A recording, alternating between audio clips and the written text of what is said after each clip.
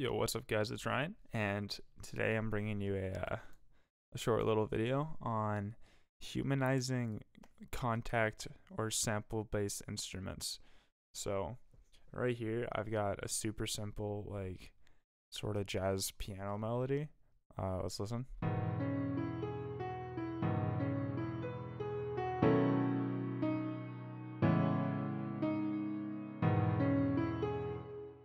So it's super basic, super simple, but it sounds very bland and very kind of flat. That's because obviously in the real world, it's almost impossible to hit every note with the same intensity and force uh, that you did like the other notes. So, like in here, if you look, the velocity of all of these notes are exactly the same. So, what you can do to fix that is you can go in by hand and like change them around and like make them all different and whatever. But that's a lot of work. So if if you want to do it quickly and easily and automatically, what you can do is go into MIDI effects, grab this velocity plugin right here, drag and drop it on, and then in here you can take the random and increase it.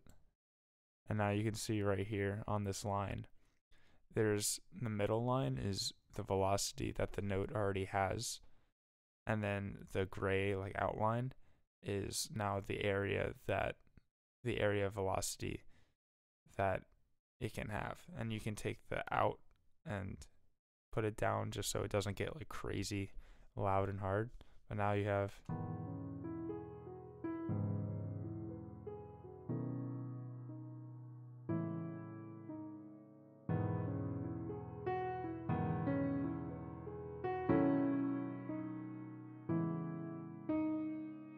and obviously it's not perfect because it's automatic, but it is a lot better. It does make the sound uh, a, a lot more realistic and a lot more convincing. The next step to this would be going in and, just like it's so hard to play consistently on like velocity wise, timing wise, there's no way you play it on the grid exactly every time. Like, I don't care how much you practice, I don't care how much like you're prepared, there's no way you're this like precise. The next step would be coming in and taking like the notes and like moving them just a little bit, but again, takes a lot of work. But that's just like the next step. The first step you can do is like doing this to the velocity, and then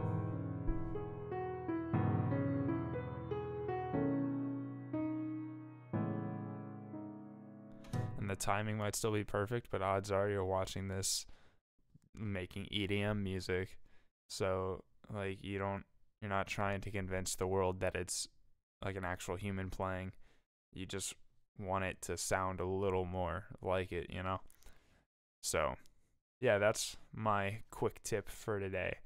If you got any questions, be sure to let me know. I'd be more than happy to answer them. And hope this helped. Hope you learned something. And I'll see you in the next video. Bye.